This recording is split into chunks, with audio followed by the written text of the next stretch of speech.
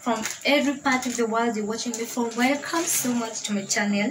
My name is Lydia. If you're new here, that is my name. And if you're new here too, I make cooking videos, I make tutorials, any kind of tutorials, guys. I make cleaning videos, makeup videos. So guys, if you love such content, please subscribe to my channel. Don't forget to subscribe. I would really appreciate it if you did.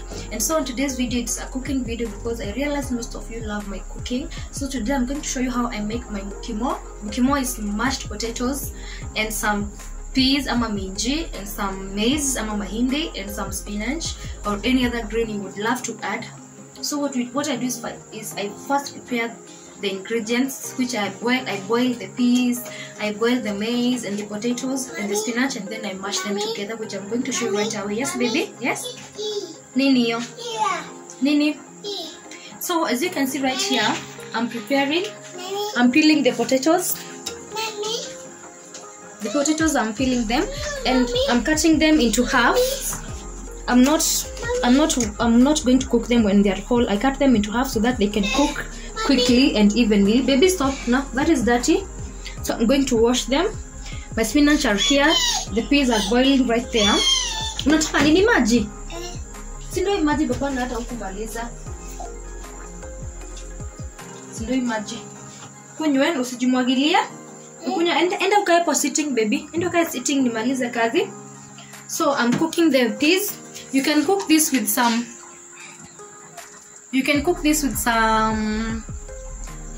beef stew, chicken stew, whichever stew you would like, but not cereals, because obviously you're cooking maize. You can't eat mukimo with beans or mukimo is mashed potatoes. Mukimo with, let's say njahe. You can't do that, it's not logical. So you cook it with some stew, whichever stew. Mostly maybe you can cook it with some beef stew, chicken stew, maini, liver, any stew that has anything to do with meat. Those are ready. I'm going to boil them now.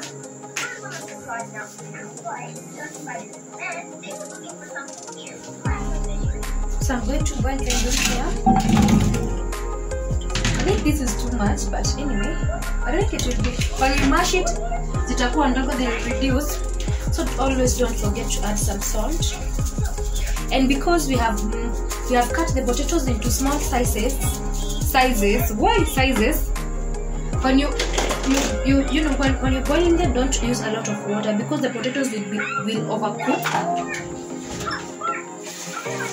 So guys, just add a little bit of water.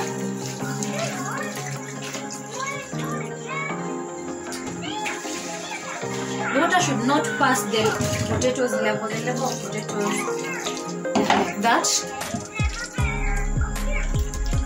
Then get a lid to it. Then we give it, maybe it will boil for maybe 20 minutes or 15 minutes because it's not a lot. So I'm going to transfer my peas. To the other cooker because it doesn't cook as fast as this.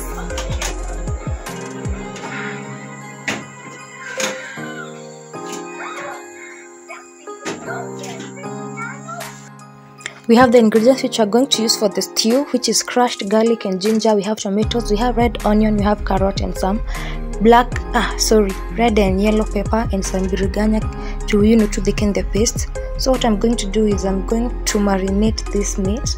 I'm going to cut it into smaller tiny pieces and then I'm going to marinate it.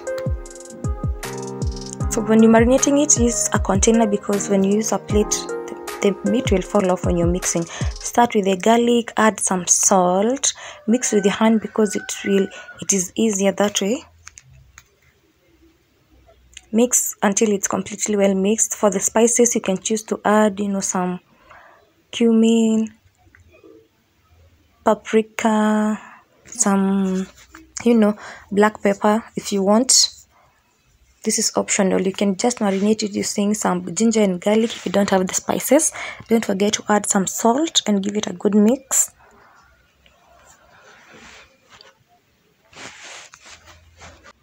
So as your potatoes are cooking, guys, you can add your maize. I'm adding my maize at this point because it had been in the freezer, so I'm adding it so that it can cook. And also the peas are ready by now, so I'm going also to add the peas in here. This is after I've drained the water from the potatoes. Please note, I've drained the water, so I'm adding even the peas so that I can give them maybe a little bit of time to mix up and be warm. So later we are just going now to mash them, give them a good mix them together. Also, the water that I drained, I've kept it aside because I'm going to add it in the mashed potatoes if they get too hard, because we don't want the mixture to be too dry.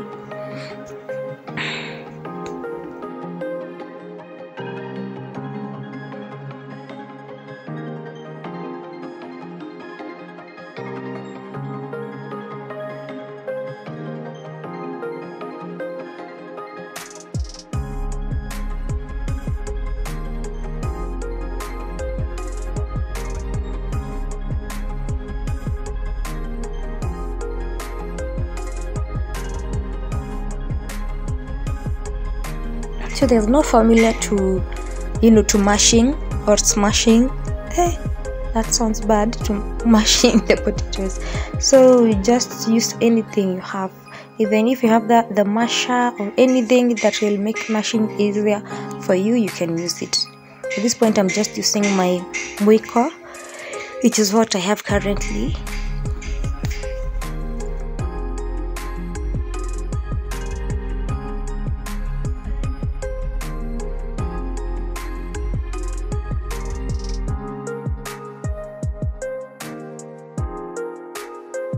So if at some point you feel that the mashed potatoes are too dry, you can add a little bit of water, or maybe the water we had drained from the beans, from the peas, or from the potatoes. You add it to make mashing easier for you, and then you just can mash up to whatever consistent or extent you would love your potatoes to be.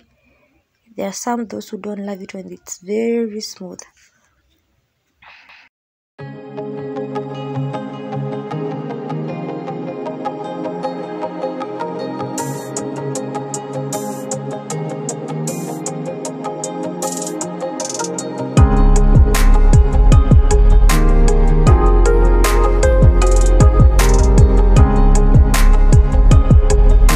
For the meat, you have to cook it.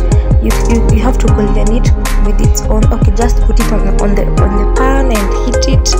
Let it have that golden brown color. Unaichoma. Let it have that golden brown color.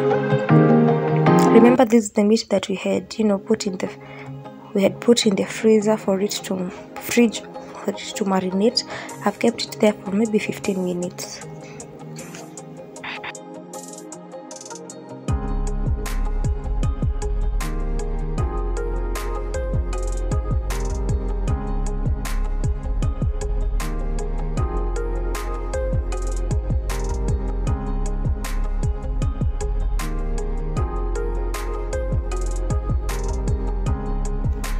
So guys, at this point now we are going to prepare our meat. We are going to fry it using the grains that we had prepared. I'm just using the same pan because it has a lot of garlic paste in it. So start by cooking the onion till it turns golden brown. And if it's good meat and it has a lot of fat, don't use cooking oil, let it cook with its own fat. Because if it has a lot of cooking oil, then it's going to have a really bad aftertaste. It will maybe make you feel nauseated.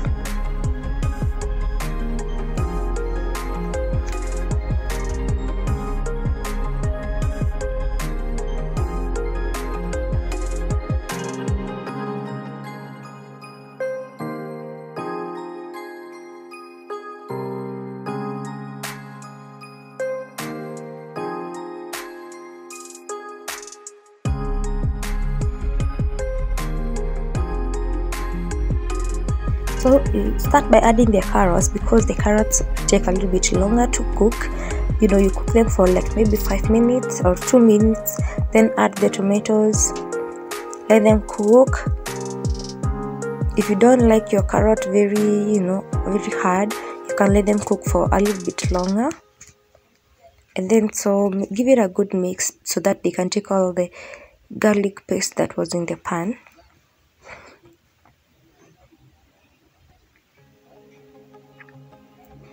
When you feel like it's ready, then you can add the rest of which is red and green pepper and yellow pepper. Don't forget to add some salt.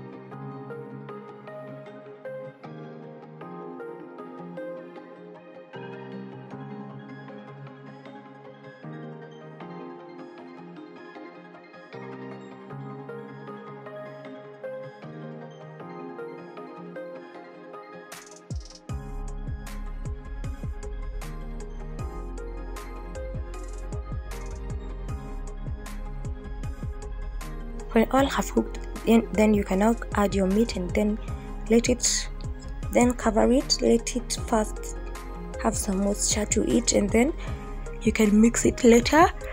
Give it a really good mix.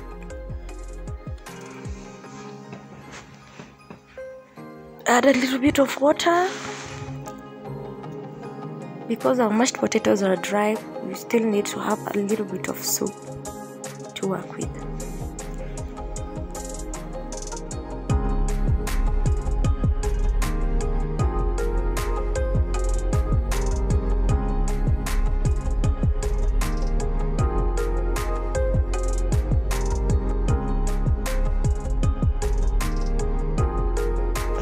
If you have some dhania, at this point you can just put them and let the food simmer for a little bit, then it's ready to serve.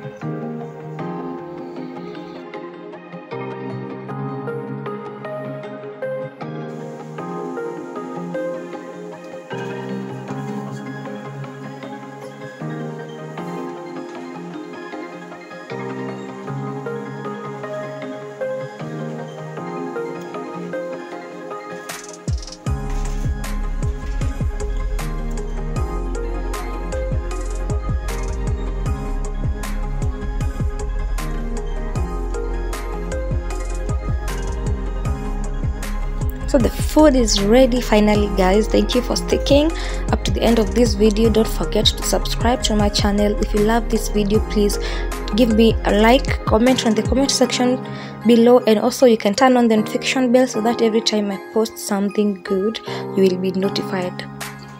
Without further ado, let me leave it here so you guys can enjoy and see how the food turned out. See you next time on my next video. Bye bye.